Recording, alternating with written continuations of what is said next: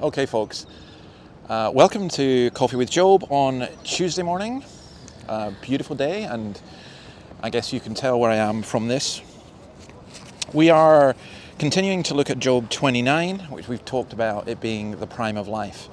And I want to read from verse 7 to verse 17.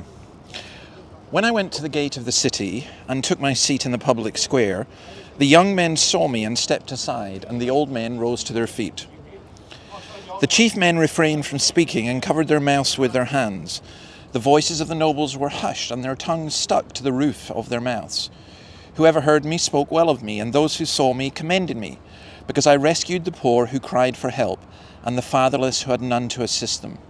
The one who was dying blessed me. I made the widow's heart sing. I put on righteousness as my clothing. Justice was my robe and my turban. I was eyes to the blind and feet to the lame. I was a father to the needy. I took up the case of the stranger. I broke the fangs of the wicked and snatched the victims from their teeth. That is just absolutely brilliant, isn't it? There's just so much about that that is just wonderful. These were the days when God watched over him. His steps were drenched in cream, as we saw yesterday, and he was the chief man. He was the most respected. Now, it does seem a little bit to give the character of, what will I say, a Jane Austen novel where the village squire dispenses charity and justice. We may not like it, but it does actually speak of a society where righteousness and justice are integral.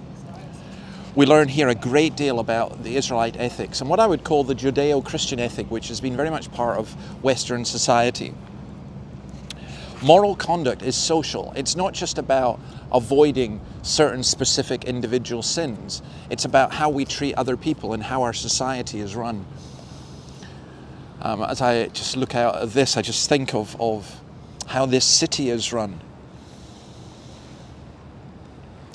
Job had a life of dignity, respect, and moral righteousness. He helped the poor, the underprivileged, the dying, the blind, and the lame. Material prosperity and social honor go together with the opportunity to do good to those in need. And I think that's very important, that we recognize that the wealth that we have and the positions that we have in society are actually for the good of others, not for ourselves. That concept of public service. We should have the right attitude towards wealth. In 1 Timothy chapter 6, we were looking at this in St. Thomas's, and you know, there's just so much in this in 1 Timothy, particularly about wealth. And you know, St. Thomas's is a congregation with a lot of wealthy people, and I think these are challenging words.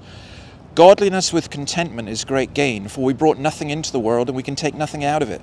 But if we have food and clothing, we'll be content with that. Those who want to get rich fall into temptation and a trap, and into many foolish and harmful desires that plunge people into ruin and destruction. For the love of money is a root of all kinds of evil. Some people, eager for money, have wandered from the faith and have pierced themselves with many griefs. But you, man of God, flee from all this and pursue righteousness, godliness, faith, love, endurance, and gentleness. Job was a wealthy man, and let's be honest, often wealthy men are not loved. They are, but Job was. He really was. I was eyes to the blind, I was feet to the lame. I made the widow's heart sing. He helped the handicapped. He helped the poor. He made the widow's heart sing. That's, wow. I mean, imagine that on your headstone. I made the widow's heart sing. I think that's just a wonderful, wonderful, wonderful testimony, and I hope it can be true of us as well. So I leave you with this beautiful setting, and I hope and pray that we would see life in its prime as being there to serve and to help people. And if God has given you money and many other things, it is for a reason. God has blessed me in so many ways, and I want to use it to bless the poor. And I pray that the Lord would keep me from all the idols of wealth. And it's not easy. Well, we're going to go. I'm adding another. We did Holy Night yesterday, and I'm going to do a Holy Night again. but this time it's from a carol service that I spoke at in St Basil's in Artarmon. As you can see, it's mainly Chinese people. Honestly, just a wonderful congregation and group of people. But it was great in this setting to see people looking out over the balconies, people wandering in, coming in, of many different backgrounds. And just what a wonderful opportunity to present the gospel of Christ. And I hope that you will know that, and I will see you again tomorrow. Bye.